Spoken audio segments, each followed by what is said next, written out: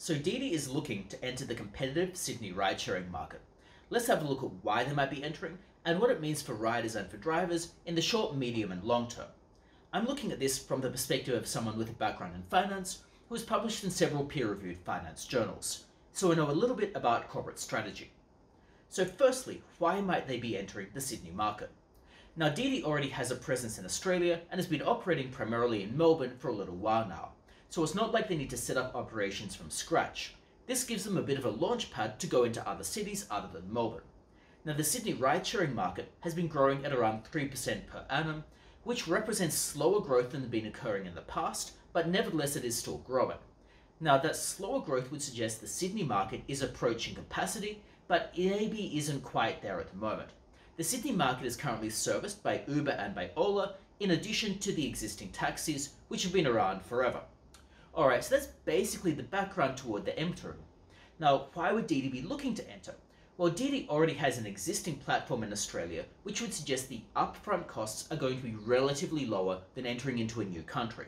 Furthermore, the ride-sharing market in Sydney is relatively lucrative comparatively speaking, i.e. the margins could be reasonable, so it's one of the better markets for Uber and Ola, at least anecdotally. So it's a reasonably lucrative market, and they already have a presence in Australia, and they can take advantage of some of the existing growth that might still come through into the market. Furthermore, Didi has a significant following from China, and given how much Australian tourism relies on tourists from China, that gives them an initial launch pad to enter into Sydney, i.e. there's an existing customer base that might use Didi over the other rivals. So there's a good reason for them to be wanting to expand. And they might try to take market share away from those rivals. They might try to get some new market share. So for example, if there are tourists from China that were going to use taxis rather than Uber or Ola, they might be able to get some of that market share. Furthermore, they don't just be able to leverage some organic growth. So that would be why they're entering into Sydney. Now this is more viable because there's already an existing presence in Australia. So they don't have those existing upfront costs, or those new upfront costs rather, that they'd have to face if they entered into a whole new country entirely. Furthermore, because they've gone through some of the regulatory process in Melbourne, it will make it slightly quicker to go through that process in Sydney. Now they'll still need to go through some fees, go through some government regulation, but they're already relatively more experienced with it than entering into a new country entirely. And some of those procedures from Victoria, which is where Melbourne is based, might carry through into Sydney, which gives them a bit of an economy of scale in that respect. So that would be why they're looking to enter into the Sydney market. Of course, it's an open question about whether this is going to be profitable for Didi, but nevertheless you can see some of the logic behind it. Now the next question, of course, is what does this mean for riders? Now this one's simple. Riders won't be worse off as a result of this, and are probably going to be better off. Basically, when there's more competition, the costs of the service being provided are likely to be driven down, at least to a point.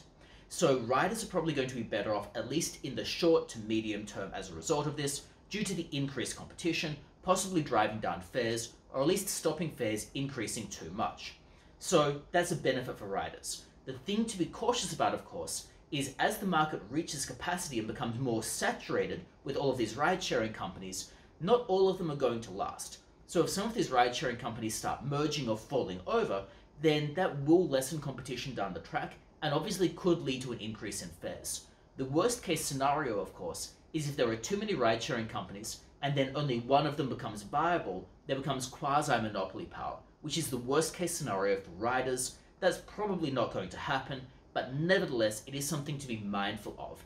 If the fares go too low, then the operators won't be able to continue operating, and effectively you're going to end up with less competition. So that is something to be mindful of. But at least to begin with, there will be at least a cap on fares, implicitly because of the competition being brought in.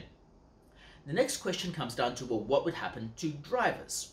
Well, drivers probably won't benefit significantly from this. Didi generally promises drivers a better share of the revenue from their trips, which obviously looks very attractive. So riders could go over to Didi and hopefully get a better share of the revenue. And/or this might pressure Uber and Ola to a lesser extent to give drivers a greater share of the revenue. It's more likely that drivers would just switch over than Uber is going to budge very much on their revenue share, because Uber currently is not making very much money as an overall company, so they don't really have that much wiggle room in terms of their revenue share.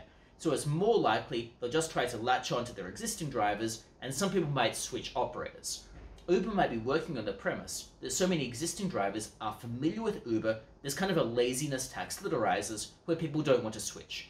And Ola itself has had historically some issues with its app, and people aren't as familiar with Didi, meaning that drivers might simply just not switch. So Uber might just become complacent in that respect.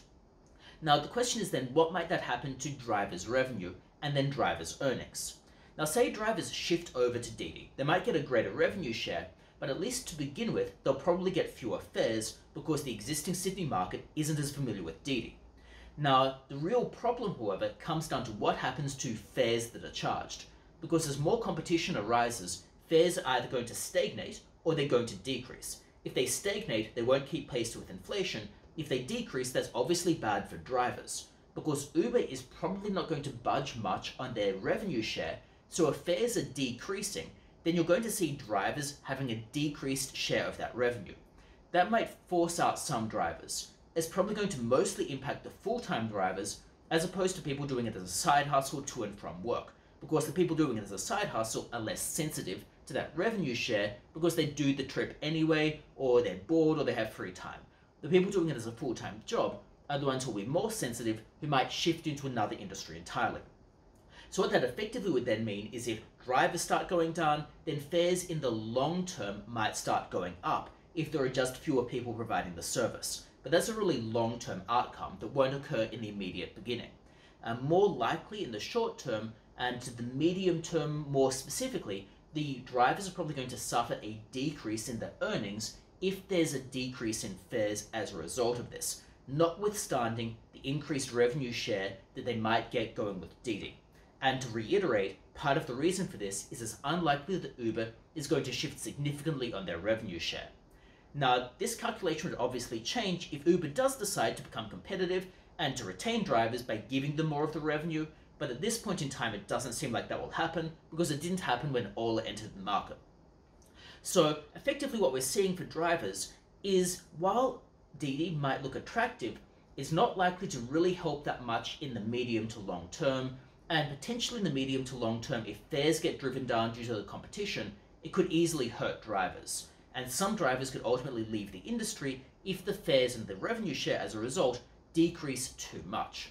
So that's what would happen to drivers. The remaining question is what would happen to the rideshare companies. Now obviously more competition is not great for Ola or for Uber because it puts more competition or more pressure on the fares they can charge and maybe on their revenue share. Like I've indicated, it's unlikely there'd be much wiggle room there. So if the fares start going down, that obviously is going to reduce the income for Ola and for Uber, so it's not great for them.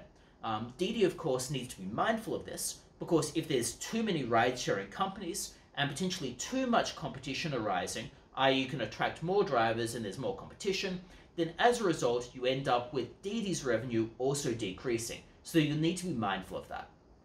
Nevertheless, that gives you a bit of an idea about why Didi might be entering the market, what it means for riders, which is generally positive, and what it could mean for drivers if that increased competition ultimately ends up resulting in slightly lower fares. So I hope that gives you a bit of an idea about Didi entering the Sydney market, why it's going to happen, and its implications.